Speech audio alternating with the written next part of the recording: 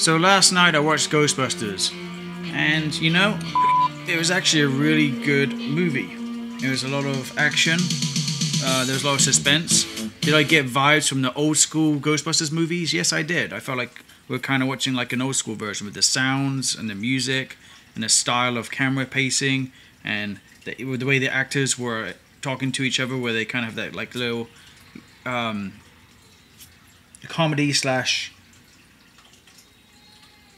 strange interactions where they have their little snippets at each other, but then they get into like a nice like role, and it was just a very well paced story, and the animations were on point. The CGI was really good.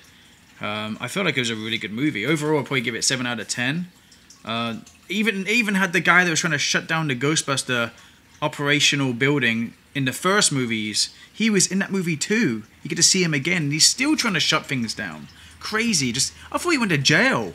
Yeah, he just shows up like, hey, I'm in charge, and you know, we're back again. It's a little strange. There are some strange places where it's good, where it's really good, and there's some places where it's like, yeah, I don't know about that.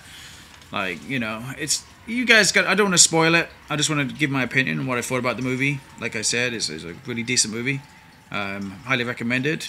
They're giving it like 6 out of 10 for a rating. I think it's worth. I think this is like definitely more. In my opinion, it should be a lot more. You know, I'm thinking like more like 8 out of 10. That's what they should rate it at. Maybe 9. I mean, it's really good. How was Paul Rudd in that movie? He was hilarious. He was absolutely hilarious. He made me crack up at least like 6 times, I would say. He is the funniest character in the movie by far. And who is the most like kind of awkward character? Probably Dan Aykroyd. He seemed a little bit off, a little bit strange in that movie. Dan Aykroyd is one of the original Ghostbusters. But yeah, I'll see you guys in the next one for my little opinion. If you're new, subscribe. We're nearly at 70,000 subscribers. We're up there. And see you later.